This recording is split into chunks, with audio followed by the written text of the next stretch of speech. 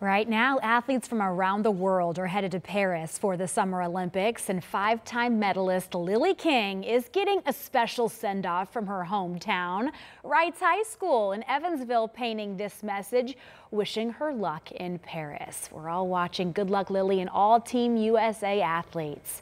And WTHR is once again your home for the Summer Olympics. Anne-Marie Tiernan and Samantha Johnson will be live from Paris with a look at the competition and your Hoosier Olympians throughout the games. Almost here.